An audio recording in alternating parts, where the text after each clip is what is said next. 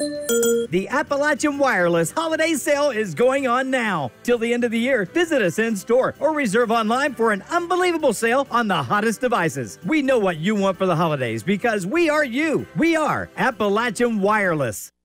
The Johnson County Trailtown Committee will be hosting Howlin through Hargis, an ATV ride, Saturday, November 26th. The ride will begin at Kelly's Bottom Trailhead and registration opens at 10:30 a.m.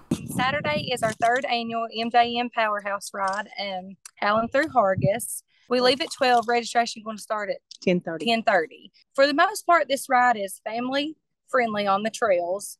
Some of it may not be. And we would just like to invite everyone out to have a good time with us. After the ride, there will be food, a bonfire, and live music at Kelly's Bottom. Event t-shirts will also be available. Yeah, we're in the process of legitimizing our trails to the first frontier.